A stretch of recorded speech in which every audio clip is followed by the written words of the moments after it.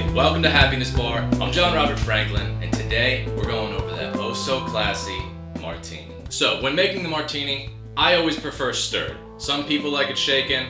I think it should be stirred. I always think it should be stirred. We're gonna grab our mixing glass. We're gonna grab our glassware and our jigger. So we start with our 1/4 ounce of dry vermouth. Go into our 2 ounces of gin. And we're gonna wanna stir for 20 seconds. All right, grab your julep strainer, your hawthorn strainer. Now pick your garnish. You got cocktail onions, olives, or maybe even a lemon twist. I go with the onion personally. Let's give it a try.